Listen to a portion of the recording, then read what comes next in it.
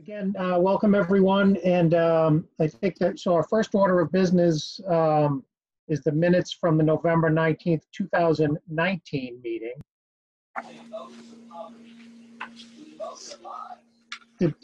Mary, did those get sent out under, I'm just looking at the agenda here, they don't appear to be under this cover. They had been previously. Yes, you're muted again.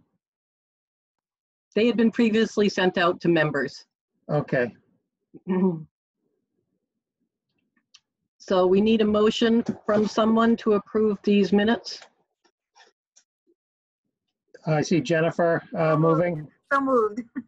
Okay. Do we have a second? Second. Any further discussion? All those, Mary, can you do a roll call for the vote? Or Tanya? I have a question. Yes. On the second page, item 204, the second paragraph, third line, you're talking about explaining that the subcommittee meets twice in the fall and the feelings are taken to the subcommittee. Should that be two subcommittees right there?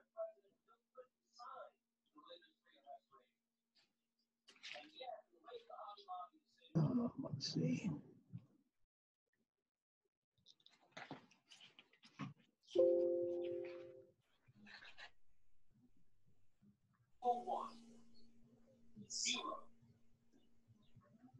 Mary, do you have those handy that you can put that up on the screen?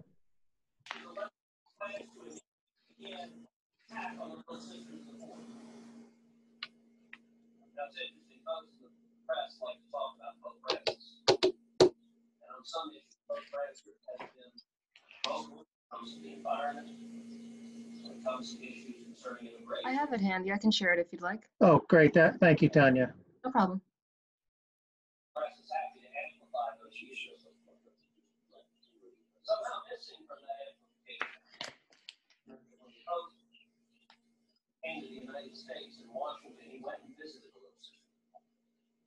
Okay, we're looking for the minutes though, Tanya.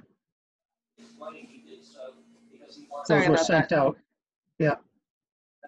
Minutes.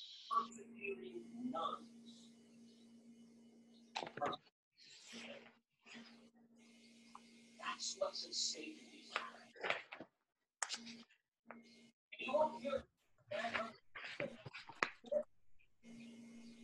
That's why they're basic. Because they don't believe you are going to join the radical efforts. Oh, I'm sorry. These are the old minutes. Okay, we're looking for the November minutes. Okay. November of, 2019. Okay. Third time's the charm.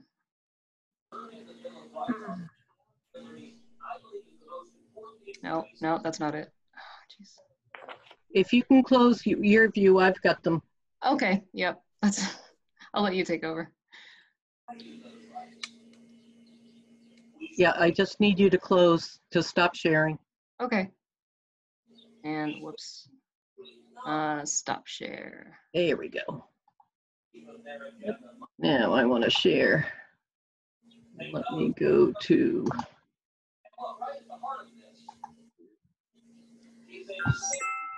Okay, I'm sorry, page 2. Yeah. And at what was it? The 204. second paragraph.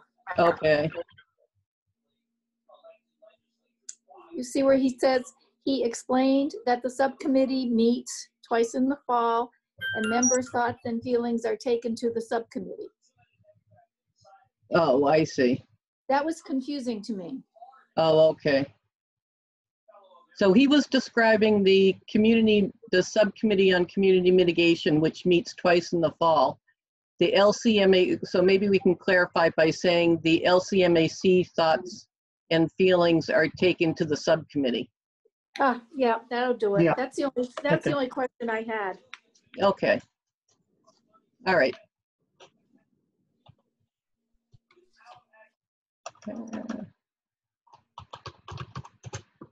And the LCMAC, okay, how's that? Better? Perfect. Okay, any other corrections, changes? Okay, very good. So those will be the new revised minutes. Okay, Tanya, can you do a roll call for the vote, please? Sure. All right.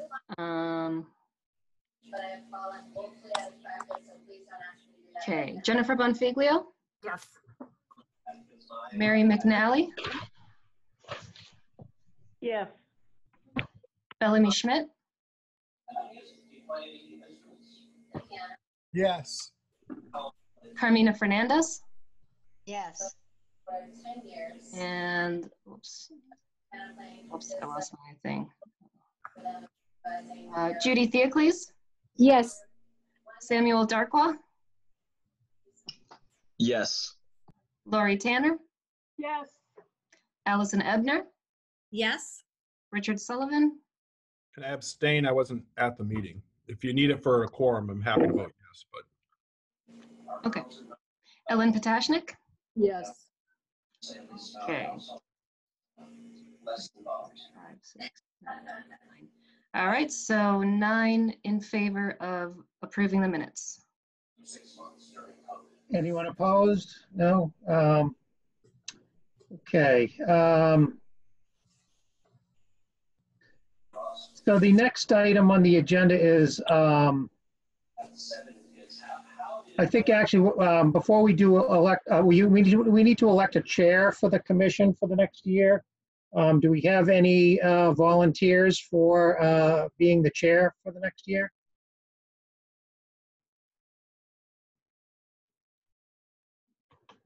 Anyone?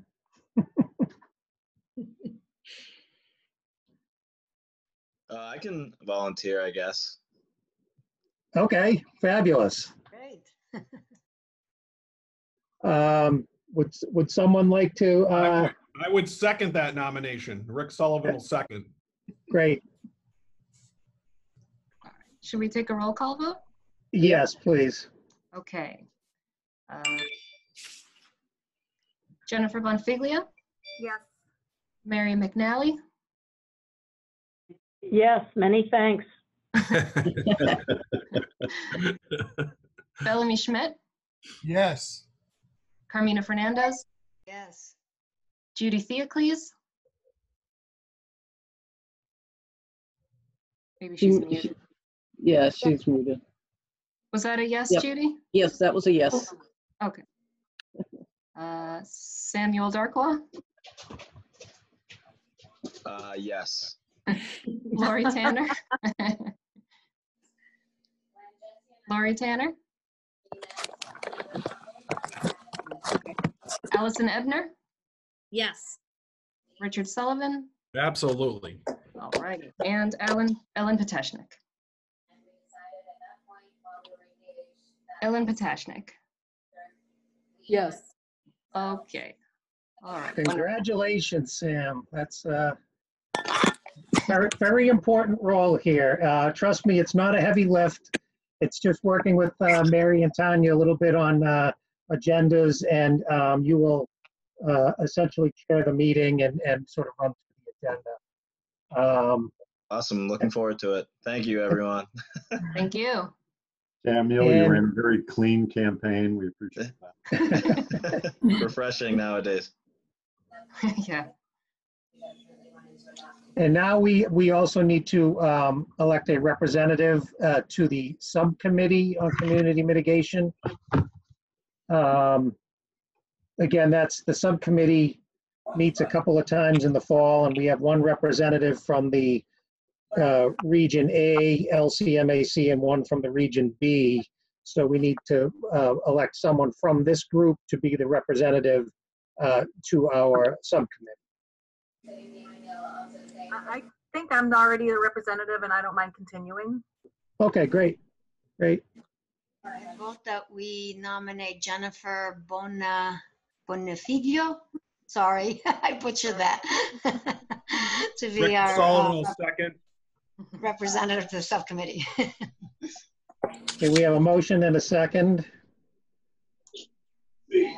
Bullshit. Should we take a vote? Yeah, Okay.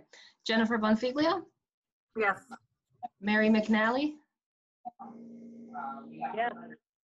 Bellamy Yes. Schmidt. Yes. Okay.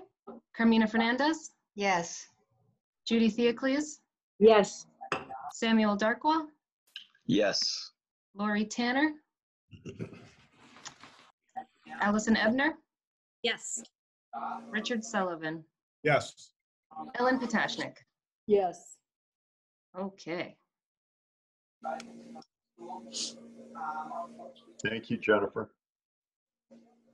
okay, that's great.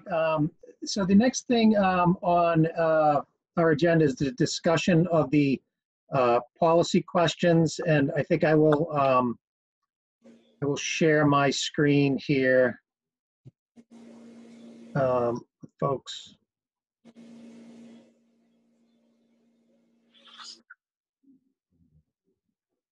Okay. So that when we tried to meet at our last meeting, when we didn't have our quorum, we weren't able to discuss this this item. I'm hoping that some of you folks have had a chance to take a look at this, and we're not proposing any real sort of wholesale changes for the Community Mitigation Fund for this year, given some of the challenges that we went through in the last year trying to get all of this done. So you'll see a lot of these questions are similar to what we deal with on an annual basis, but I won't dwell too much on a lot of these, as they are either somewhat repetitive from previous years or somewhat self-explanatory. But I will go through each one of them and sort of dwell on some of the new items that have arisen specifically as part of the 2020 application. So the first item, should the commission place an overall limit on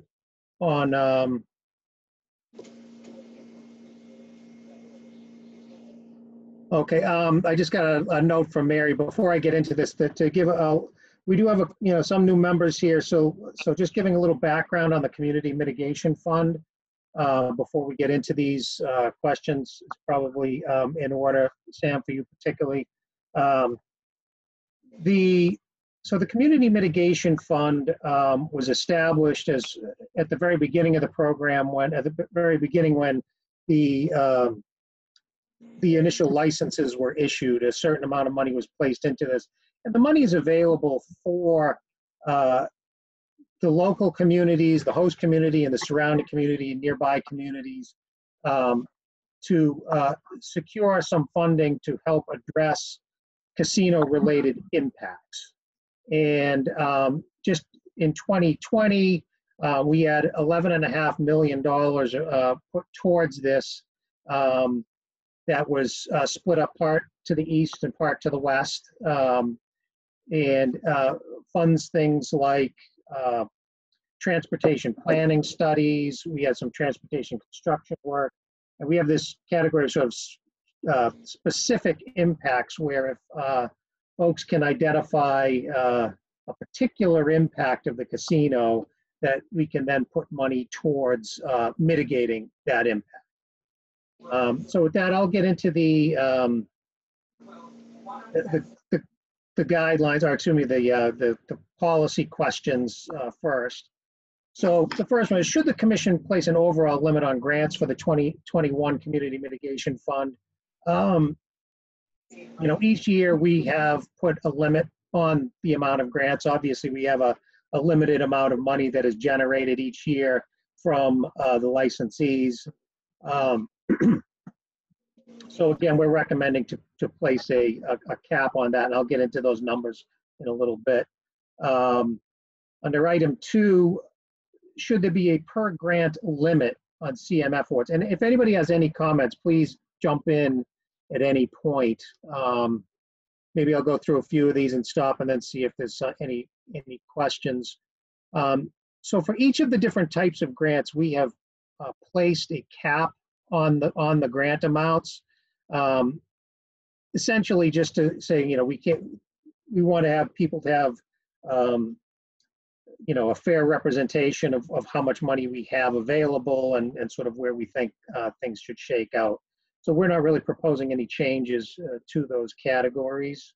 Of course, all of these things are waivable by the commission if someone were to identify a huge need for some particular reason. The commission can waive those requirements.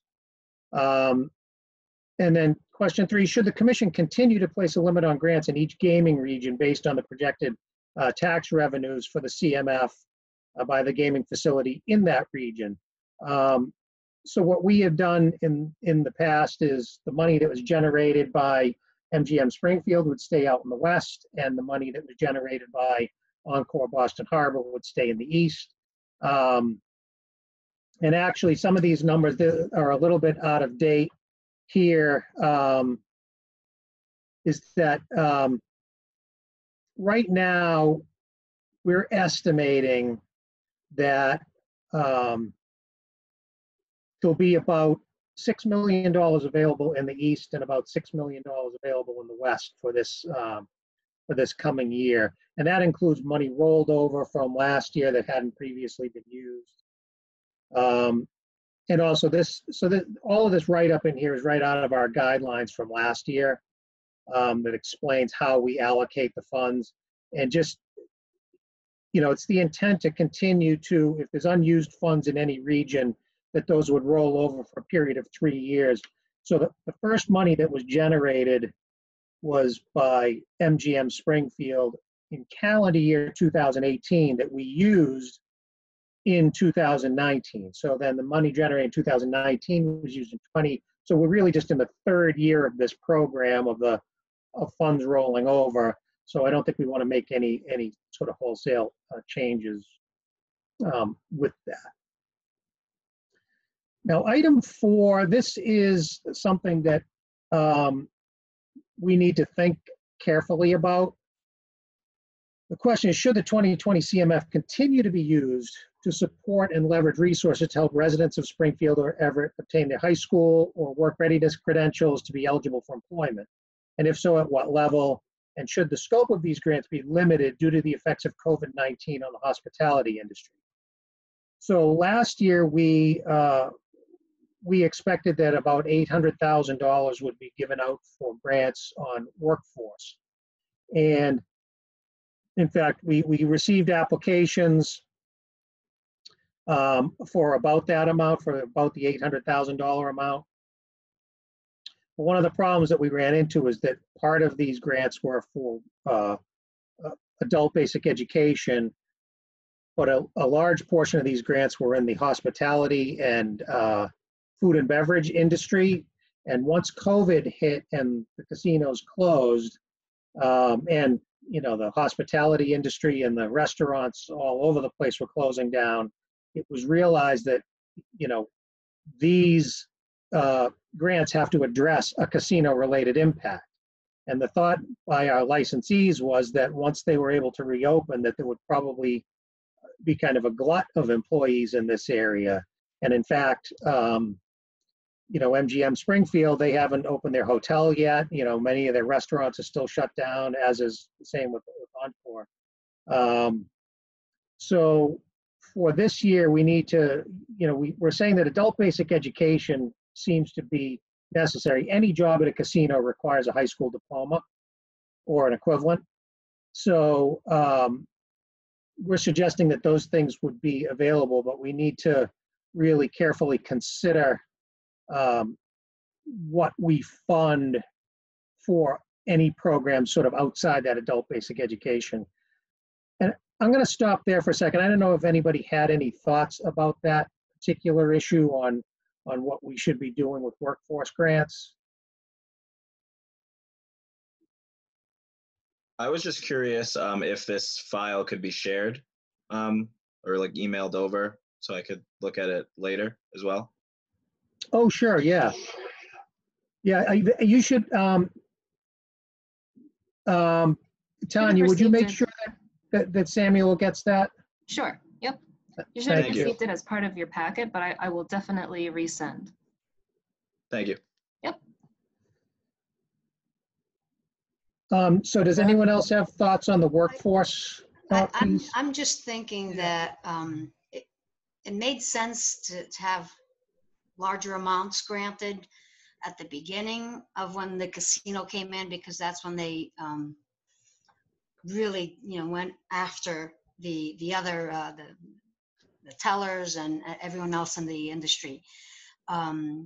Obviously now with COVID, things change a little bit, but I'm thinking over the time that amount probably should be reduced, because they have their staff pretty much set. I mean, I'm sure there's little differences here and there, but it's not going to be as widely, they're not going to be pulling as many from the other industries as as when they first opened up, I think. Yeah, I think, I mean, their workforce, and actually I am going to go over a little bit about, after we go through this, if we have some time, about, sort of what the effect COVID had on, employment levels and some other things.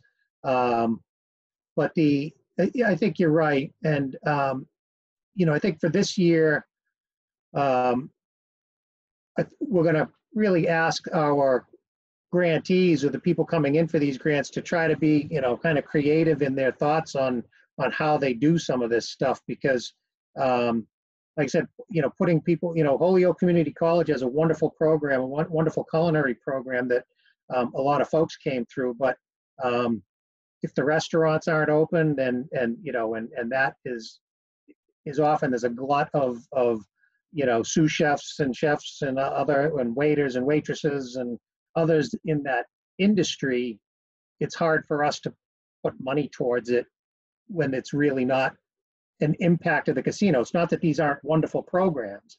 They are. We'd love to be able to fund everything, but they really have to be due to an impact of the casino. Joe, I have a question. Sure. I assume, as with many other things, that whatever amount would be determined would be potentially waivable by the commission for an increase or not? Yeah, with Carmina in terms of the overall climate and need, but like to keep a little window open given how totally uncertain these times are.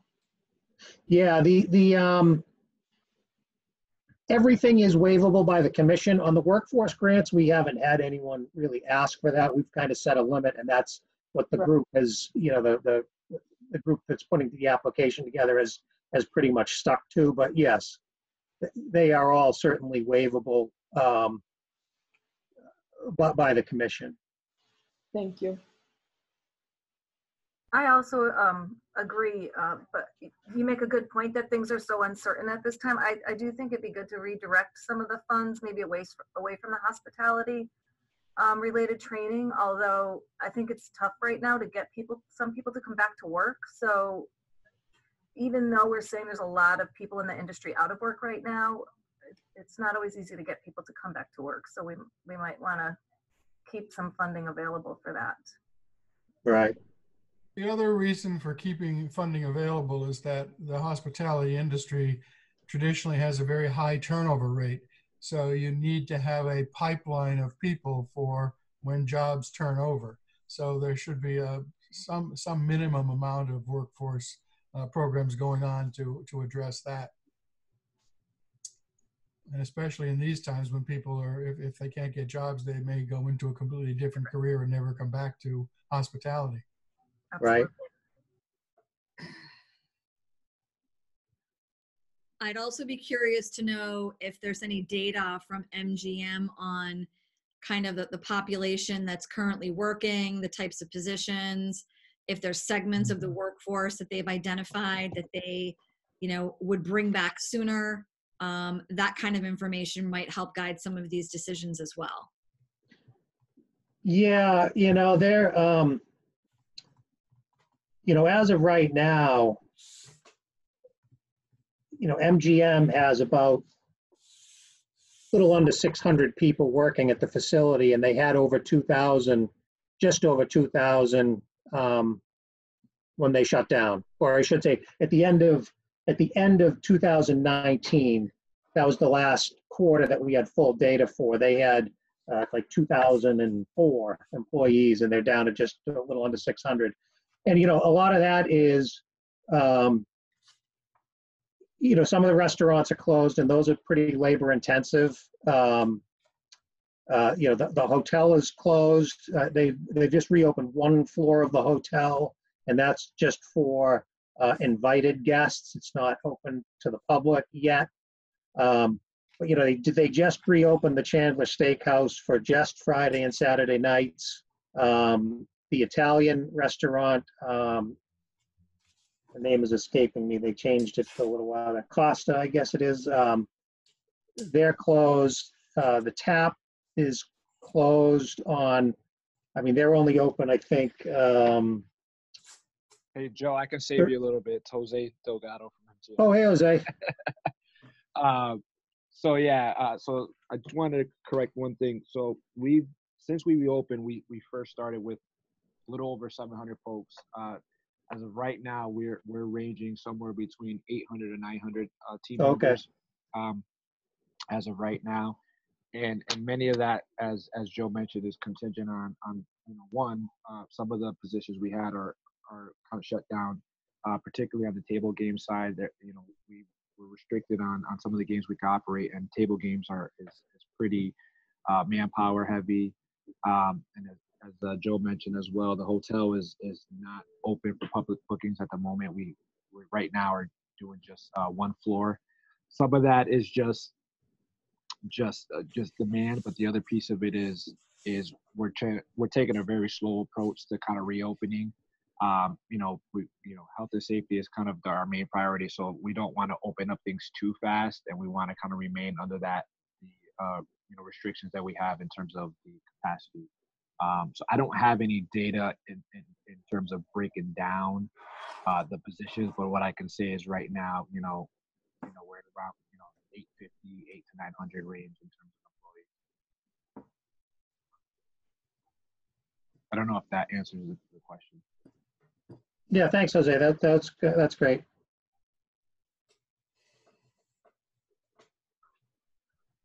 Okay, so moving along, anybody else have anything on the workforce that they wanted to add? No? Okay. So number 5, should the commission continue to allow funding to pay for a portion of the construction costs of transportation projects? So last year was our first year where we actually paid for construction, and those grants were awarded in June, and that construction needs to start by essentially next June, so they have, you know, time to get out to bid on the projects and so on. We received there was a lot of interest in that. We received over $6.25 million in applications. We originally set a target of $3 million statewide, and we actually funded $3.2 million. So, you know, it's our thought is we should probably keep the status quo on that, and maybe the question we could possibly, you know, increase that $3 million statewide target, since we had a lot of interest last year.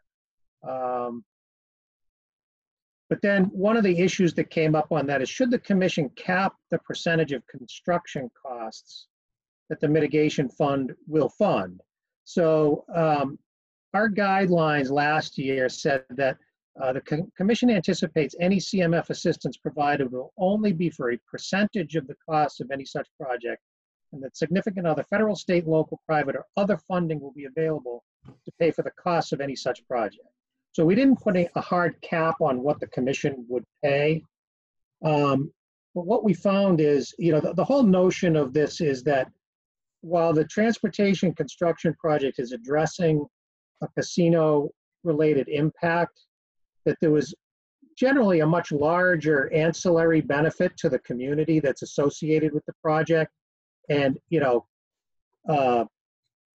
if you're increasing, just the example here is West Springfield. We provided a grant of $1 million to West Springfield for, the name of the street's escaping me right now, but right at the North End Bridge there. we provided $1 million out of a $3 million construction project. And we felt that paying, about a third of that was probably a fair amount. They did demonstrate that there was a relation to the casino about the traffic that's using that corridor. But the reality is that this project is also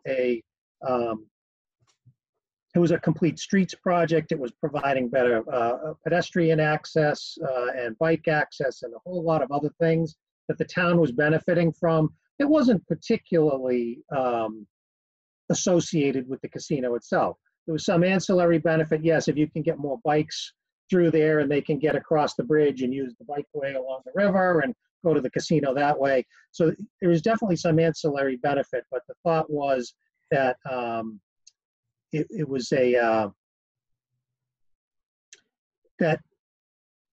if we wound up funding 100% of these things, it's a little bit of the tail wagging the dog.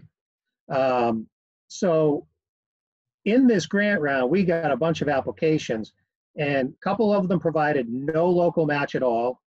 And they were fairly far afield. These were in the eastern region, and they were pretty far afield from the casinos. And it was, we were hard pressed to say yes on projects like that. We asked the communities again, saying, "You're proposing to put up anything on this?" They're like, "Nope, we want 100%, money from the mitigation fund," and we just simply couldn't do that. So the thought here is that we raised this issue a year ago when we sort of created this fund, and we decided not to put a hard cap on it. I think my thought is that having, a cap on it, maybe 25% or up to a third or somewhere around there is probably kind of the right number. In this case, this year, the highest we went was about 1/3 of the project cost. So I don't know if anybody has any thoughts on that particular item. Yeah.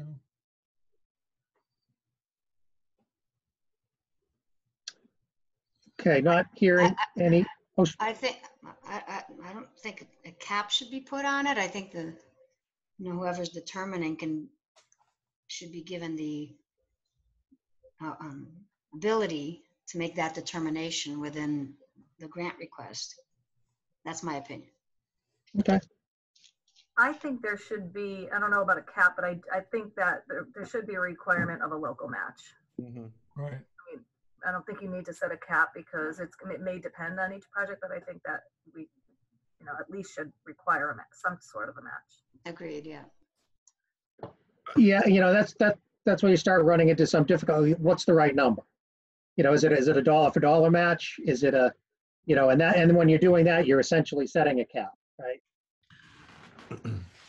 Yeah, it's Rick Sullivan. I mean, I don't have a problem with the cap as it's been explained. I mean, I also wouldn't have a problem saying up to 50% of the total cost, because having been around long enough to know not even all the communities access their money for transportation projects as a result of the casino. So I think finding that link between impacts from the casino and these transportation projects, I mean, I think 50% is probably more than adequate, but I would agree with the previous comments that, there absolutely has to be some kind of a local match if it's that important to the community. So, maybe up to 50%, but I don't have a problem with no cap as long as there's some contribution from the local community. Yeah, I have to agree there. I'm under the understanding that funds are available elsewhere as well to provide for these construction projects and transportation projects. So I think that instituting some sort of match is important. And to your point, Joseph, I think that we should kind of try to iron out what that entails. Is it $1 for $1? Is it $1 for 50 cents? I think that's something that we should, if that's where we want to go and say that there should be a match, I think that we should put some numbers to that. Judy Theophilus. Yeah. I like the idea that Mr. Sullivan put forward, that there should be some kind of a cap, but perhaps each community's situation and what they're going to be putting before the commission would be varied, that maybe, you know, the commission should just go with guidelines, you know, some match and leave it up to them to decide what is adequate and what is not. Yeah, I think, you know, that was sort of the way it was last year, where we said, you know, in the guidelines, we were expecting significant federal, state, local, private, other funding, and so on. You know, and again, we had some people coming in saying, well, you know, we don't want to pay anything. You know, which is, I mean, I guess you have the right, but the other thing that you need to remember is that any of these, if we put any kind of a cap on it, everything that's done in this is waivable by the commission. These are guidelines and not sort of hard and fast rules. So I think if we were to do something like that, and you know, we'll want the language in the guidelines to be to basically say that, you know, the community would have to really demonstrate, you know, that the impact from the casino was really causing the lion's share of this. I mean, if the problem is most of the transportation related impacts from the casinos were right directly around the casinos, and they were required to build upgrades to those intersections and other things as part of the project. So it's, you know, that's where it gets to be a little bit difficult. But yeah, I would have to agree there. Granted, my home knowledge of this definitely isn't as high as I'd like it to be. But if I understand correctly, I think that some of the problems that we should be trying to mitigate are a little bit more important than traffic. I would say so. Some of the negative effects of casinos, such as like what it does to spending power in the communities. And the type of people they attract, I think mitigating those issues might be more important than some of these traffic woes that some local communities are dealing with, especially when they can get money from other sources. Almost seems as if they're just using the commission to fund projects that they didn't want to pay for otherwise.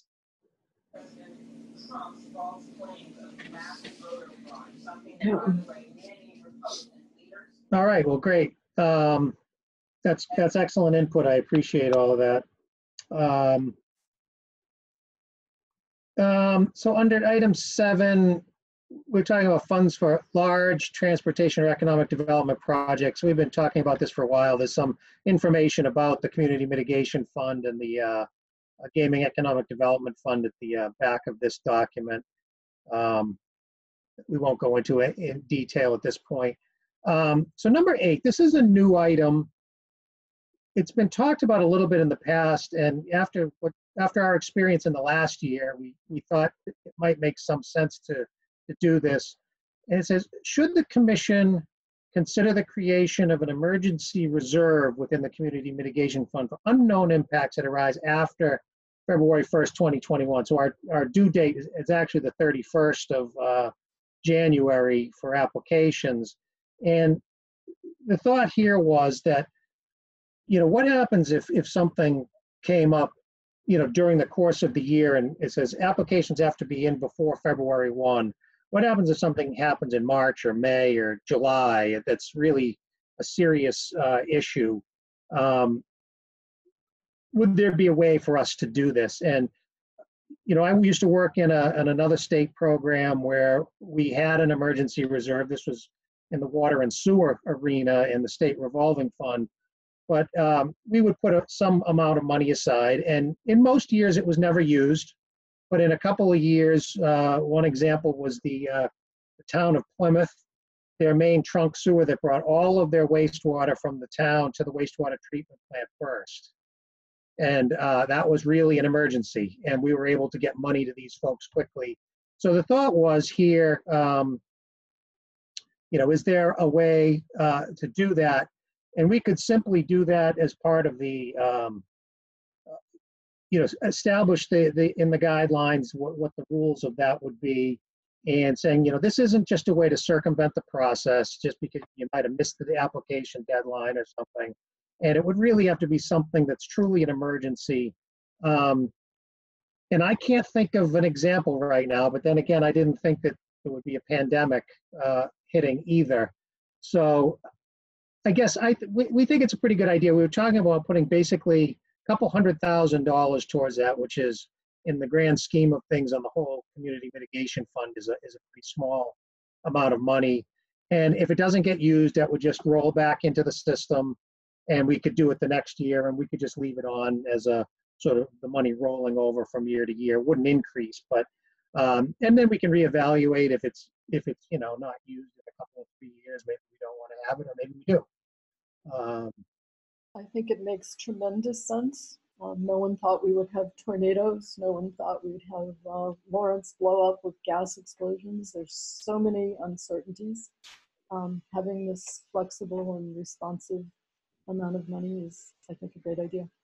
Yeah, I think it's a very good idea, but I would let the money increase. If it's not used, it goes into a fund that gets larger and larger each year to maybe figure out what the maximum should be, say $1 million, but you've got a nice cushion in case of some horrible thing that happens.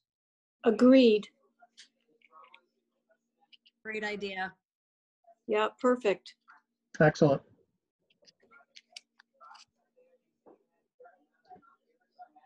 Okay, number 9. Last year we did pay for some public safety operational costs for a maximum of $200,000.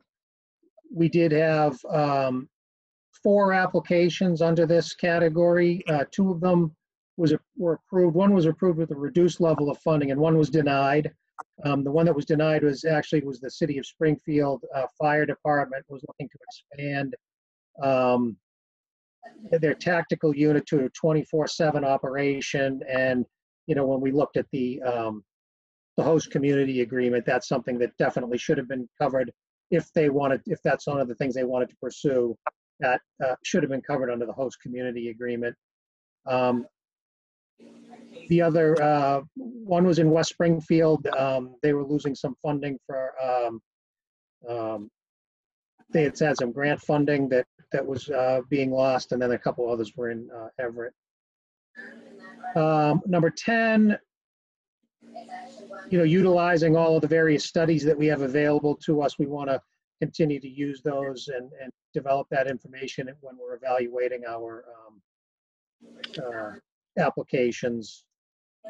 Item 11, Region C, potential tribal casino.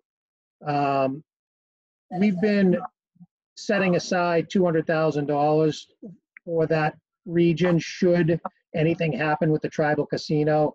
That money was going to go to SERPED, is the regional planning agency there to help the communities surrounding Taunton should the tribal casino move ahead. We don't expect there's going to be any movement on that this year, but we'll probably continue to just set aside that $200,000. This is similar to that emergency grant we just talked about.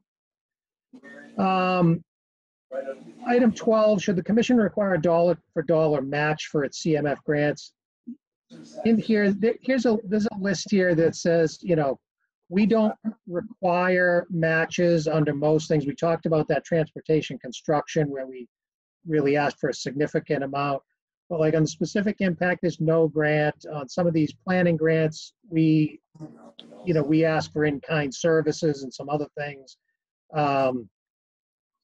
So I don't know if you just want to think about that a little bit. The thought is that the notion of having some skin in the game is always kind of important, but also if you require that, you tend to get fewer grant applications.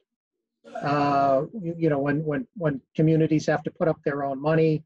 But part of the problem we had last year is some of these applications there was some relation to the casino, but again, there was much more of a local benefit. And, we love all of these projects, but we have to fund casino-related impacts. And there were several of these this year where we were saying that really this was just more the community trying to get a grant for something that maybe they shouldn't be trying to get a grant for, or at least from us.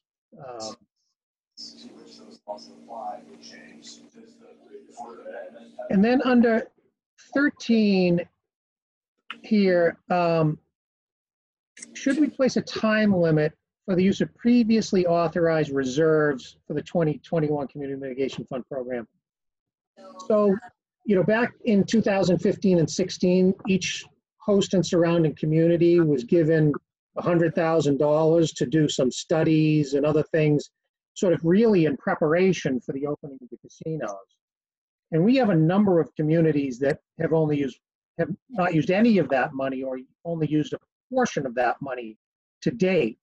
And sort of our thought is we can't really leave this money hanging out there forever, without it being used. So the thought here was to say to these communities here, you have some time certain going forward to get this money used, or you're going to lose it. And our thought was sort of to maybe have them at least have the money committed by the end of calendar year 2021. And I am starting to do some outreach to these communities, because there are some of these places, they may not even know that they have this grant out there. You have a turnover in administrations, or there's a turnover in the planning staff, or something like that, and they sort of forget about this stuff. So we're going to remind those communities again that they have the money out there. But our thought is that at some point we have to say, enough is enough. Either use the money or lose it. I don't know if anyone has any thoughts on that in particular. I agree with everything you just said. I think the expectation in most grants is that there's a expiration period, but I also believe that there may be communities that aren't aware that they have the funds right now because of the change in administration. So that outreach is crucial first, but setting a deadline is a good idea.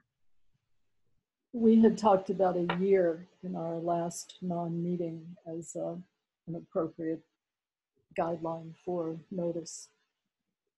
Yeah, I think, and a lot of these reserves were used, say, for hiring a consultant to try to work with local businesses to try to take advantage of opportunities with the casinos and things of that nature. So our thought was that we would probably give them a year to maybe not to have the money completely spent, but at least to have it committed. If they had to do an RFP to get a consultant, they would have that opportunity to do that and get somebody signed up. And we don't want to just take money back if we don't need to, but we need to understand if these communities really have the intention of using this, and if they do, they need to do it soon. Yeah, I mean, if they had the opportunity to access this in 2017, so I mean, if you put a 5-year window on it, that's 2022, or maybe that's only another year from when you're talking anyway. I mean, if they haven't seen it as a need in 5 years, chances are it's not really casino related. And I understand the last months with COVID perhaps are not indicative of impacts. But again, I just go back to an earlier comment. If communities didn't access these monies kind of right away, I just don't see where there's a direct impact of any real significance with the casino over a 5-year period of time. So I would have no problem putting a cap on it and saying, it is use it or lose it. Yep.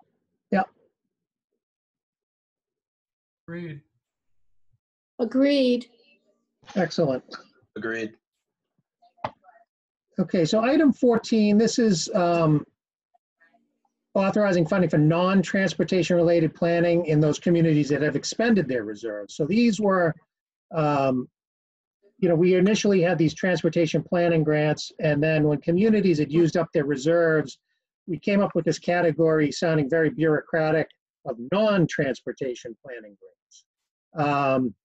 I'm actually proposing to change the name of that category just to community planning grants, which sounds a little bit more friendly, I think. But I think we're proposing to continue those going ahead. Again, these are those types of planning projects that look to maybe try to take advantage of opportunities with the casino, take opportunities of maybe attracting folks who are coming to the casino to maybe come to their communities and things of that nature. Those are types of things that have been done.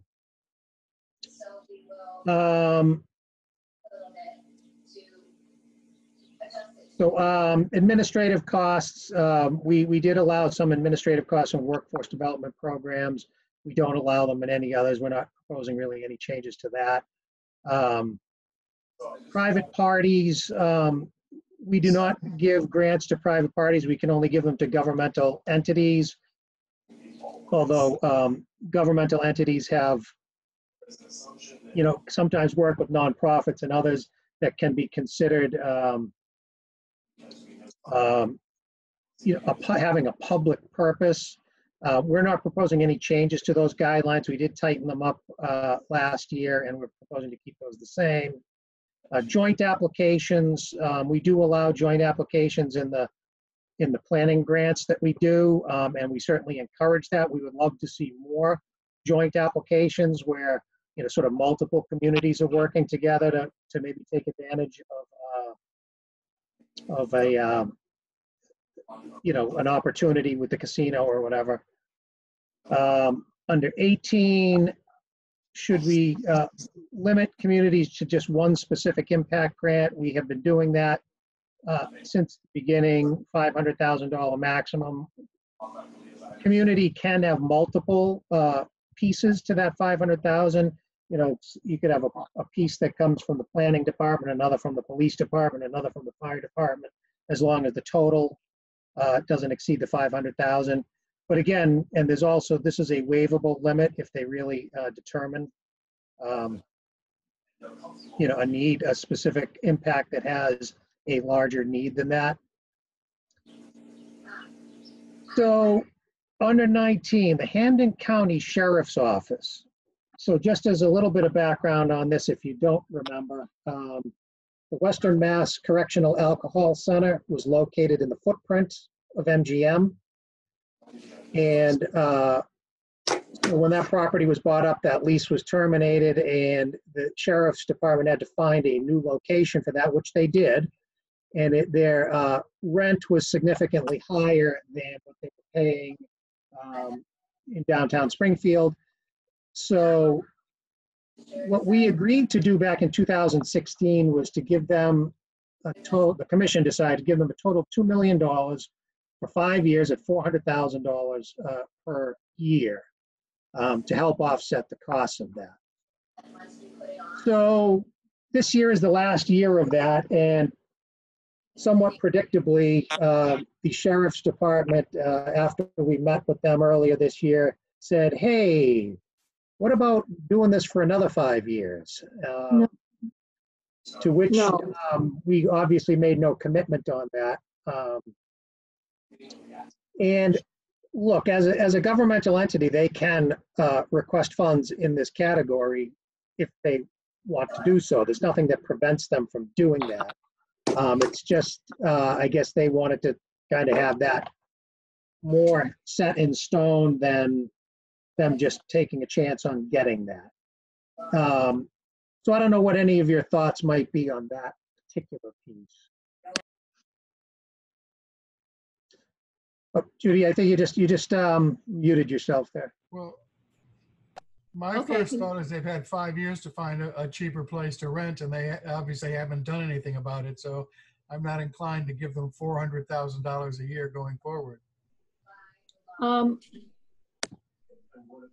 My thought was, if they need anything, that they should come before the commission with a separate grant. I would not be in favor of pushing this along for $2 million for another 5 years. I think it's insane. This is Mary McNally. I don't know that it's insane, but I agree with not extending it for 5 years. I agree they could probably find a more economical space, although I'm sure they don't want to relocate yet again, but I would have them apply as any other applicant. I agree with the previous points as well. Also, I would think that asking them to provide some sort of information regarding, have they seen an increase in the amount of people at the center since the casino came up, anything like that? If not, then it seems like asking for those funds is, or an extension on those funds wouldn't be a good way to move forward. I think Samuel made a good point. If they can demonstrate an increase, if they can demonstrate any type of impact caused by the casino, then an application would be worthy. But to just ask for another $2 million over the next 5 years, they're just basically hoping everybody says yes. Yeah, and I think, as I said, they are certainly eligible to apply for a grant from the Community Mitigation Fund. I mean, there clearly was an impact to their operation and them having to move. Now, I think we would probably want to understand from them, how much time did they have left in their lease when they moved out? I mean, if they were in a 10-year lease and they were in year 2 of it, and, maybe there is a couple more years, maybe there's a possibility of phasing it out, saying that they can come in for a grant application, you can get 300, 200, 100, and then nothing, and then saying, just to saying, like, at some point you got to be able to stand on your own 2 feet here.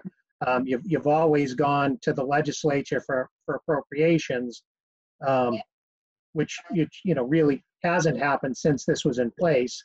It was like, they say, oh, we asked, and they said no. So, so I think there's some things we have to think about that, and ultimately the commission will need to decide this policy question as we're developing the guidelines, which will be in front of the commission next week, I think, starting to present these policy questions and guidelines to them. So this input is really valuable from all of you on this. I think for me, and it's a lot of anecdotal response, they had obviously a real challenge finding their current location. Public opinion and real estate searches were not necessarily seeking out this program in the neighborhood. A long-term commitment I would be opposed to, but again, going back to the current environment we're in, the number of people that are losing jobs, the mental health issues that are going on in the community, I would not expect that the need for their services would be less. So I think be supporting something like you had suggested, Joe. Not a long-term commitment, a phase out, and making it real clear that long haul, this isn't something that the commission fund can support. Right, great, thank you. So item 20, we have a few older grants that we awarded where none of the money has been spent due to various and sundry reasons.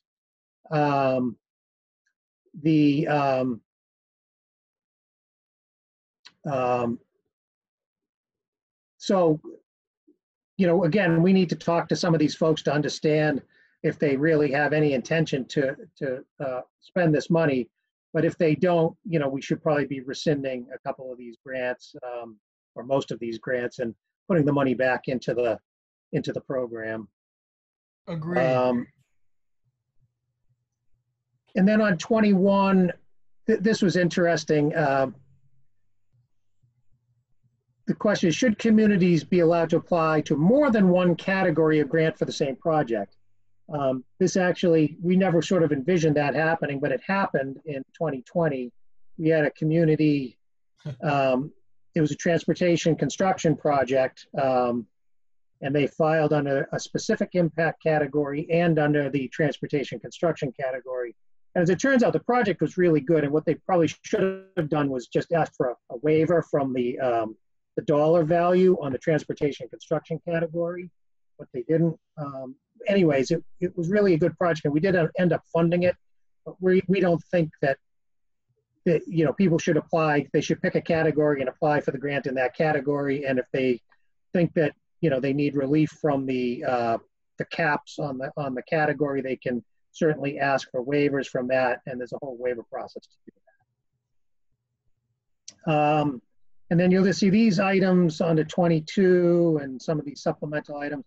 These are just the things that we use to evaluate the grants. So I don't think we need, you can feel free to read through those at your leisure. And if you think there's anything else that we should be doing, be glad to hear it. But with that, I'm going to stop sharing that. And so that's pretty much it on the policy questions. And again, thanks for the input on that. It's really very helpful to us, and I think especially to Commissioner Stebbins, who's getting to listen to your comments and will ultimately be one of the people deciding what's going to happen on the guidelines. I think that, so the next item that we had on here was the discussion of the guidelines. And I don't think we're going to do that today since you've just really gotten your hands on the policy questions. Mary sent out a copy of, and these are a very rough draft, and what they did was they sort of pulled in some of the language on things that we haven't necessarily decided yet on, like a cap on the transportation construction and some suggestions and changes to the language on the sheriff. And I just wanted to start that process. So I guess what I would ask is if you can, read through those draft guidelines, and, I think we can talk at our next, Mary, when's our next meeting scheduled?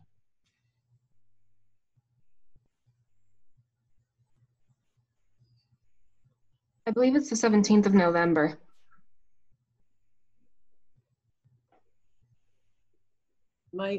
Is November 17th, 1:30 to 3. Okay. So I think what we'll be, I guess we can go through all the guidelines there, because we'll be coming back to the commission with final guidelines in early December. So why don't we put that on the discussion of the guidelines for that meeting as sort of the top agenda item. And yeah, and these guidelines will be going out for public comment after the meeting next week, but they are just the draft guidelines. Right.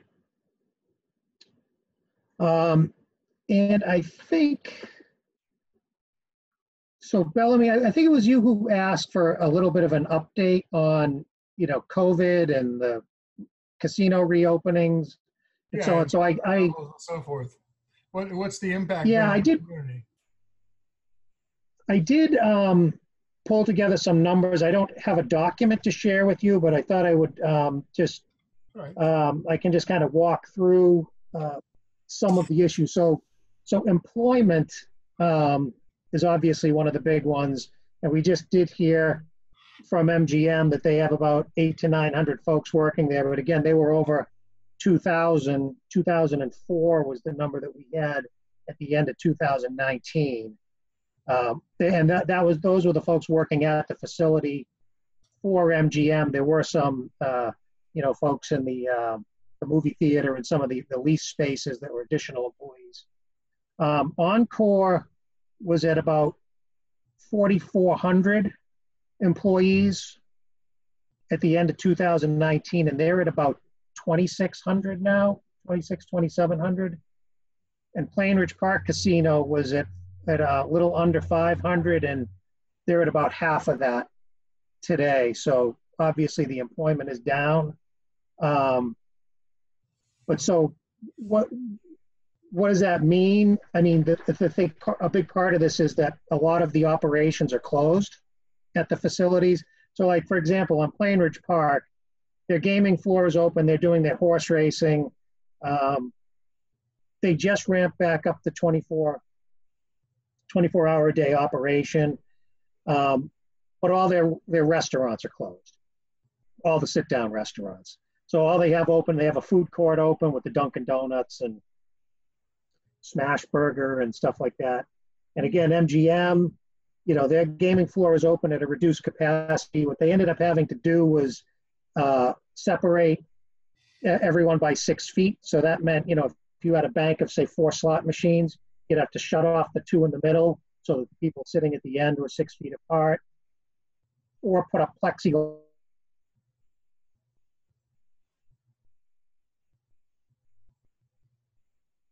Joe, you And froze. things of that. No poker, no He's back. am I back? You're back. Yeah, so there was no poker, no craps, no roulette when they first opened. The commission just allowed roulette to start coming back in. Again, the restaurants are open at a reduced level, sometimes just the weekends, sometimes Thursday through Sunday, that kind of thing. Encore, same deal. Reduced capacity of the gaming floor. Their hotel is open just Thursday through Sunday nights. MGM hasn't reopened yet. They've opened up partially. Again, their restaurants, some of them are just like Thursday through Sunday, Wednesday through Sunday, that kind of thing. So there's definitely a significantly reduced capacity. No one is doing conferences or things of that nature, or you can't do big functions. Both MGM and Encore have their big ballrooms and other things that can't be used. But what's very interesting is the gaming revenues. So looking at MGM first, for their August of 2020 gaming revenue, so that was the first full month that they had back in operation, because they came back in sort of the middle of July. So discounting July, their gross gaming revenue was 18.5 million. Now, by comparison, in August of 2019, their gross gaming revenue was 21 million. So their gross gaming revenue just the first month back was 88% of what it was the year before, which I don't know what I was expecting, but I don't think I was expecting that, right out of the chute. So in just comparing it to the last month of operation, so February of 2020, which was their last full month of operation before they shut down, their gross gaming revenue was 21.9 million that month. So the August of 2020 numbers are 84.5% of the pre-COVID numbers, with a reduced number of slot machines, a reduced number of table games. Encore is similar. So their August of 2020 gross gaming revenue was 42.4 million. And in August of 19 and February of 2020, their gross gaming revenue was the same at 52.5 million. So they're at about 81% of their pre-COVID numbers. Plainridge Park, very similar. They're at about 84% of their numbers from a year ago. So the gaming portion of the properties are doing pretty well, I would say. We don't have the numbers for the September numbers will actually be coming out. What's today? Tuesday. On Thursday, it looks like. So I haven't seen those numbers yet. That will give us a better idea of whether this is sort of pent up demand that people just wanted to get back out, or is it a trend, or is it the numbers getting better, getting worse. We just won't know until we know. Which is why we need to be very careful about what the community mitigation fund, since we get 6.5% of the taxes on those revenues going to the community mitigation fund. The estimates that we do for how much money we're going to put in the fund for 2021 will bear on what happens this fall in September through December and gaming revenues. So that's essentially what has happened. They were closed for 4 months basically, and they're back opening. They're phasing things back in. Bruce, anything else you wanted to add on that with the reopenings? No, Joe, I would say you hit on the important piece, which is the revenue figures. And as Joe said, mid 80% of the revenues that they were doing at full operation, we're excited to see. And we just gave them approval to reopen their roulette tables. That's really obviously for Encore and MGM, and configure the table safely and make some changes to the rules and allow 3 people to game at a roulette table. It won't be the 5 or 6 people kind of putting bets over their friends' shoulders, but hopefully the way we've partnered with the gaming operators to reconfigure roulette, we can keep it safe and enjoyable for everybody that's playing. So, and just a word of thanks for all of you for helping out and being part of this committee. We greatly appreciate the input and taking notes on your thoughts as you've gone through the guidelines with Joe and answer the questions. So thanks to everybody on the line. I'm curious if there's any anecdotal evidence that you know, the gamers who are making up that 84%, you know, are pretty much the, you know, the dedicated regular folks, and then the rest were really more just occasional recreational and maybe played for shorter periods of time and therefore didn't really win very much. And that's why you're seeing, you know, that you're seeing that it's like that it's like the 80-20 rule, you know, 20% of your clients, 80% of your revenue. Do you think that that's possibly?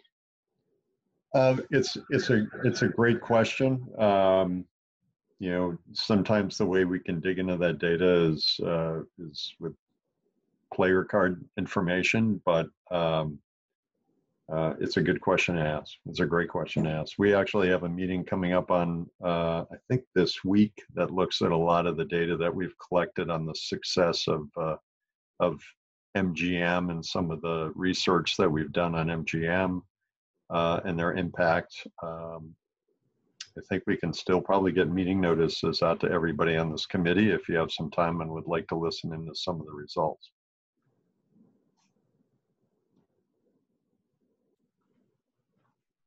Thank you.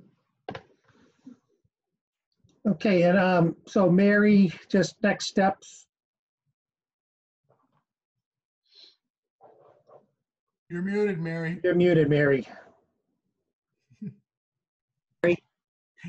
The next steps are just review the guidelines, and we'll be discussing them at the next meeting.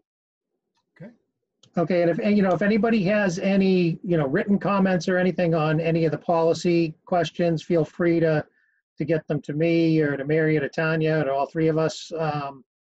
You know, again, the more input that we have on these, the better, you know, better results we get out of all of this. So again, we do appreciate your input. And I think that covers the agenda. So I guess with that, if we could get a motion to adjourn. So moved. Second. Tanya, could you just do a roll call Sure. for the vote? Thank you. Jen Bonfiglio, Yes. Mary McNally, Bellamy Schmidt, Yes. Carmina Fernandez, Judy Theocles, Yes. Sam Darkwa, Yes. Lori Tanner, Yes. Allison Ebner, Richard Sullivan, Yes. Ellen Potashnik. Yes. All right. All right. Thanks again, everybody. Do appreciate it. And we'll see you the next time. Okay. Thanks, Joe. Thanks. Okay, bye-bye. Thank you. Thank you. Thank you.